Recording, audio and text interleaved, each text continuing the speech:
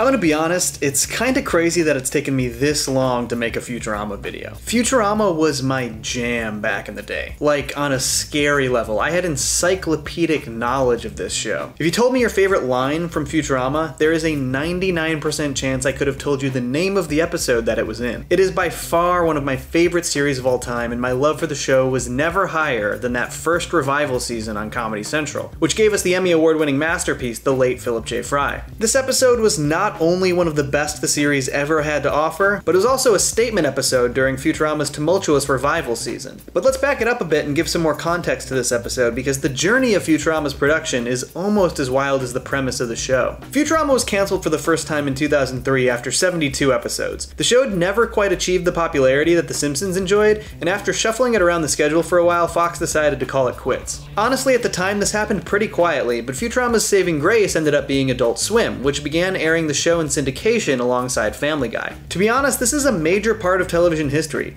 At that point, it was very uncommon for shows to be revived after they had been canceled, but both Family Guy and Futurama saw huge success in syndication ratings, which in turn drove major DVD sales. Subsequently, Family Guy got a revival back on Fox, and also even saw a straight-to-DVD movie project release, both in 2005, 2 years after the show's cancellation. But this revival left a lot of fans asking one other question. Stewie, do you know if Fox has any plans to bring back Futurama? What magazine are you from? Entertainment Weekly.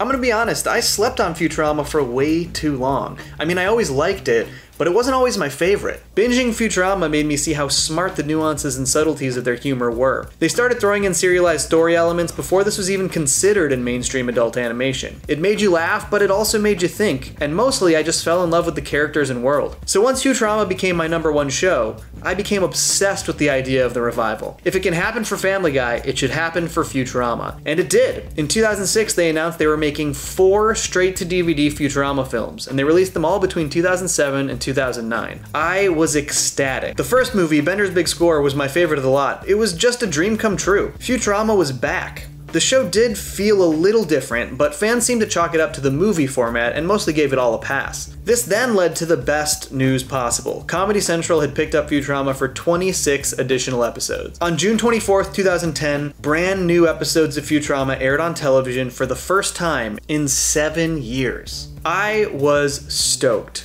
But the first season back wasn't a total love fest for Futurama fans. The first episode back, Rebirth, had to follow up a cliffhanger set up in the final straight-to-DVD movie, Into the Wild Green Yonder. It did this to varying success. It wasn't perfect, but it was fun. That same night, the second episode of the season aired, and this one worried fans a lot more. Inagata Dalila was not super well received. And the following week's episode, Attack of the Killer App, was another of the most poorly received episodes of the series, despite giving us the most iconic Futurama meme to date. Shut up and take my money! Some fans started to lose hope, thinking the show had lost its way and that it simply would never be the same. But each subsequent episode got a little bit better. Then, the 7th episode of the season dropped, The Late Philip J. Fry. This story was universally praised by fans and critics alike. It was funny, smart, and most importantly, it tugged at the heartstrings just like the most classic episodes of the series. Back when the season was airing, I would frequently visit a website called Can't Get Enough Futurama, or gotfuturama.com. On this site, fans could catch Futurama-related news and even review the show, giving each episode an aggregate score. On a whim, I went back to the website to see if it was still there, clicked The Late Philip J. Fry, and sure enough, on the very first page, there's my review, 10 years ago. The Late Philip J. Fry will likely go down as one of my favorite Futurama episodes.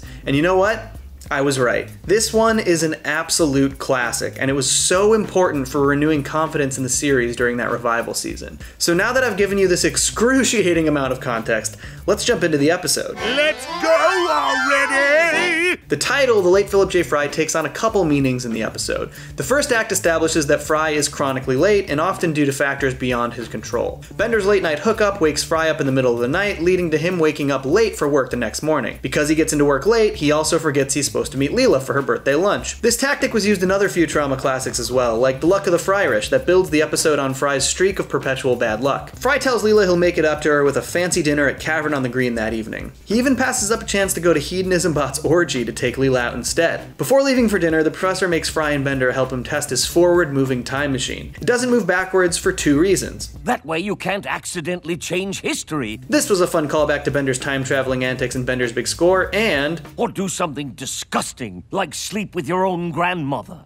I wouldn't want to do that again. Which is a callback to, well, yeah. I did do the nasty and the pasty. They start to test the time machine and Fry records a message on Leela's birthday card just as the professor slips on the lever, sending them hurling into the future. Fry's birthday card flies out of the time machine as this happens, and the trio finds themselves in the year 10,000. End of Act 1, baby. What a setup. When we jump back to the year 3010, Leela is furious that Fry stood her up again. She assumes Fry went to Hedonism Bot's party before learning that there was a horrible accident. Everywhere I looked, there were piles of bodies. And then the explosion struck. So here's where the episode title takes on the second meaning. Leela believes Fry is now dead, hence the late Philip J. Fry. The rest of this act cuts between Fry, Bender, and the professor's attempts to find a way home, and the ongoing timeline in the 3000s in which all three of them have now disappeared. There are some great tiny little detail jokes that Futurama is known for in this one too, like here when Bender throws his book into the fire. If you translate this with Futurama's alien alphabet, it reads backwards time travel made easy. The trio starts moving further forward in time looking for backwards time-traveling technology, and there's a fun song that takes them through all kinds of wild futures. In the Leela storyline, we see that she's now taken over Planet Express in the subsequent years, and it's become incredibly successful. I really love the designs of the expanded Planet Express building, and we see that even though Leela has some massive success with Planet Express, she's never stopped thinking about Fry or truly found happiness. Fry, Bender, and the professor start to argue over which years they should spend time in, which leads to the time machine accidentally traveling all the way to the year 1 billion, where the planet is a complete wasteland. With all hope basically lost, Fry goes for a walk and finds the cavern on the green, where he was supposed to take Leela for her birthday dinner. Now, obviously, just a cave. He walks in and discovers a message for him, but we don't get to see it until the third act. Gotta have that second act cliffhanger, baby. The third act starts in the year 3050. Leela's life has mostly passed her by, and she still isn't happy. Suddenly, she's hit in the back of the head with something. It's Fry's recorded birthday greeting from 40 years earlier. In one of the cooler details of the episode, you can actually see the back of Leela's head for a couple of frames at the beginning of the episode when the birthday card flies out of the time machine. Leela watches the birthday greeting and learns the truth. Fry didn't die, and he would have been at dinner if it weren't for the professor. My whole life I've been mad at him, and it wasn't his fault. This line is important because it not only represents Leela's regret and sadness over being mad at Fry for all those years, but it's actually sort of representative of her previous anger towards Fry. Yes, Fry is dumb and he makes mistakes, but we saw that a lot of the situations surrounding Fry's late tendencies weren't quite his fault, at least not entirely. She was mad at him, even though he wasn't always to blame. Leela goes out and finds herself a cavern on the green one more time. She takes out her laser gun and blasts away at the ceiling. Cut to the year 1 billion, where Fry is standing in that same cavern. The laser blasts into the roof of the cave created water droplets that created stalagmites that spelled out Leela's message for Fry. Dear Fry, our time together was short, but it was the best time of my life. Man, those heartstrings. This is some classic Futurama emotional manipulation right here, but it also helps Fry realize something. Though he's lost in time and potentially doomed to perish, Leela got to live a full life, and the best of it was still the time she spent with Fry. It helps Fry realize that he's lucky to have lived the life he has, and loved the people he's loved. And ironically, this is the second time he's been flung into the future away from his loved ones, so he's been here before. Fry, Bender, and the professor decide to sit back with a six-pack and watch the end of the universe. After a beautiful emotional gut punch, the show gives us a gorgeous existential sequence where we get to watch the end of all things. What a cool, freaking episode. And then of course we get to the solution to all this, a second Big Bang, creating an identical universe. All they need to do is move forward back to the year 3010, and they can continue living their lives. We get an awesome sequence showing Earth's history with one minor change. And in one of my favorite details of the episode, as the time machine approaches the year 3010, we see the events of a ton of classic Futurama episodes playing out. We can see the spaceships that were showcased back in the pilot that destroy New York, and then we see them again when they destroy the medieval-looking society that arises after it. We learn in Bender's big score that at least the first spaceship was actually Bender himself. After the Planet Express building is constructed, we can see the whole gang looking at a hologram of Vergon 6, which was from the very first season in the episode Love's Labor's Lost in Space. Vergon 6 is where they found Nibbler. Next, we see a phone call between Zap, Kif, Leela, and Amy proposing a double date in the classic Season 3 episode Amazon Women in the Mood. After this, we see Fry and that guy from the 80s on hover chairs in Season 3's episode Future Stock. Next is Fry and Zoidberg dancing on the table from Season 4's A Taste of Freedom. After that, we see the professor, who has been assimilated into the other dimensional tentacle monster Yivo from the second Futurama movie The Beast with a Billion Backs. And then finally, we see Leela flying out of the windshield of the Planet Express ship while everyone uses their iPhones from the previously mentioned and poorly received episode, Attack of the Killer App, just 4 episodes prior to this one. After a funny fake-out gag where they have to do one more trip around the entirety of the universe, they make it back home, kill their duplicates, and Fry makes it to dinner with Leela on time. I have to admit, I was afraid you wouldn't make it. That was the old Fry. He's dead now. We get a really lovely final moment between the two of them. I don't really like cards. What I'll remember is our time together.